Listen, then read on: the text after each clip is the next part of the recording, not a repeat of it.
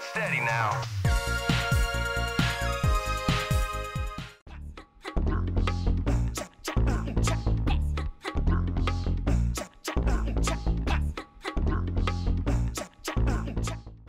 Luc Besson's The Fifth Element, a passion project the director first started writing at just 16, would finally see the light of day in 1997.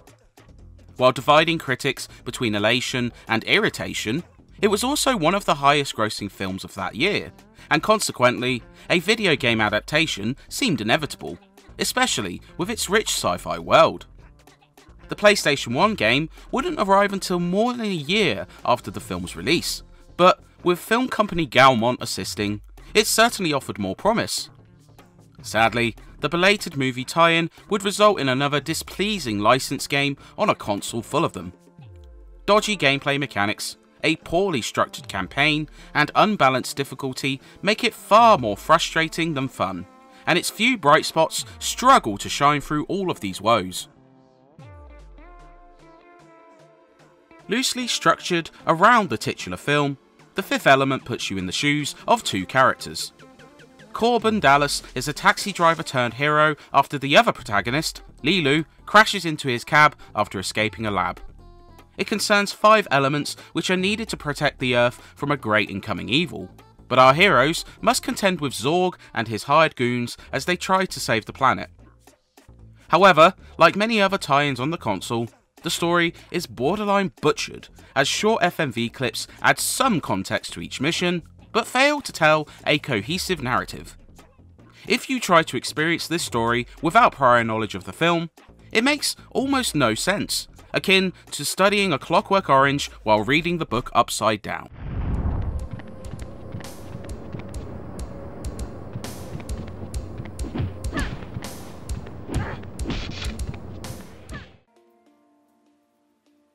Nonetheless, there are 16 stages present, and mostly entail the same general structure.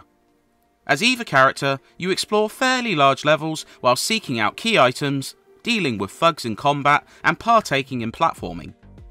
While initially controlling Corbin, you eventually swap to Lilu, and their styles do vary somewhat. Corbin can wield firearms such as handguns, assault rifles, and even an electricity gun to combat foes, and it somewhat resembles a run-and-gun game.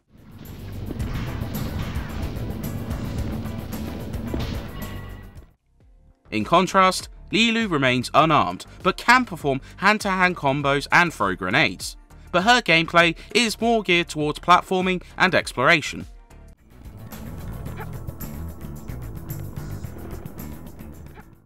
It could have offered an incentive for replays, perhaps like Resident Evil's 2 character systems. Instead, the structure is a bit more laborious. After the first 3 missions, the selection screen allows you to choose between characters, but it's less of a choice and more like deciding which character to clear first, as you're required to beat the same level twice as each protagonist. Unfortunately, the levels themselves aren't different enough to prevent this from growing tedious, as while there is some divergence due to differing abilities, for example, Lilu can crawl into smaller gaps, you'll still be retreading so much ground. There's so much crossover, in fact, that levels often feature the same secret areas and pickups, even if some items, such as psionic blasts, can't be used by both. While this means there's superficially 24 levels instead of just 16, it all feels cheaply padded. Not even a fun couple of levels, such as shooting ringing foam bombs in frantic fashion, can make up for all the filler.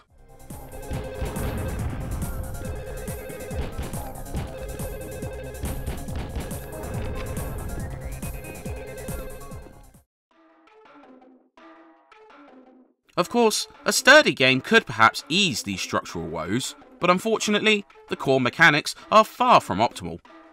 The camera is the biggest thorn here, a woeful system which struggles to keep up with any part of the experience. It gets stuck on walls, awkwardly changes without notice, and is slow to reset behind your character, and makes most actions more difficult. Combat, be it shooting or melee, is clunky, with ropey collision detection which sometimes sees your strikes flying past foes or shots missing point blank. Platforming is also dire, as the aforementioned camera woes and unreliable jumps lead to a lot of deaths.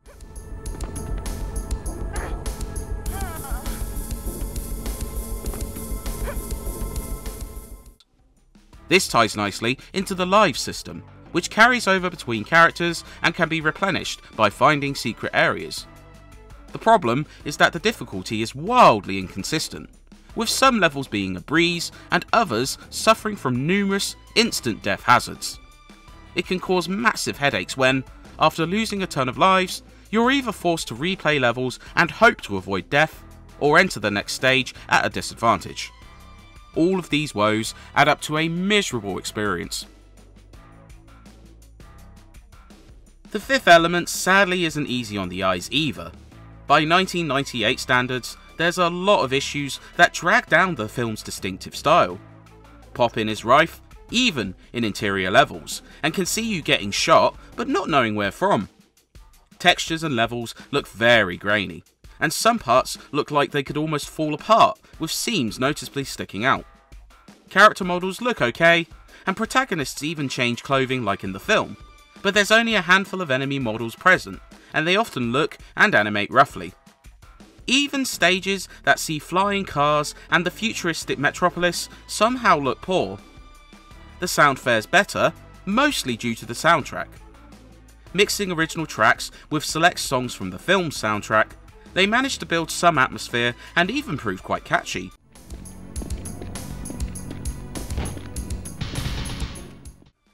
One original track, which often plays during time-limited levels, is almost a toe tapper. The effects can often be harsh though, with explosions and gunfire overwhelming everything else, and there's very little voice work during gameplay outside of occasional grunts, some canned lines before you begin a mission, and an ear-piercing scream from Ruby Rhod every time you start a level.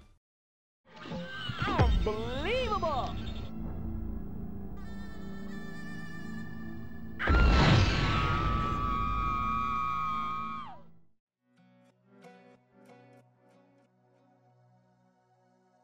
The Fifth Element, even by PlayStation 1 licensed game standards, would get blasted by critics at the time.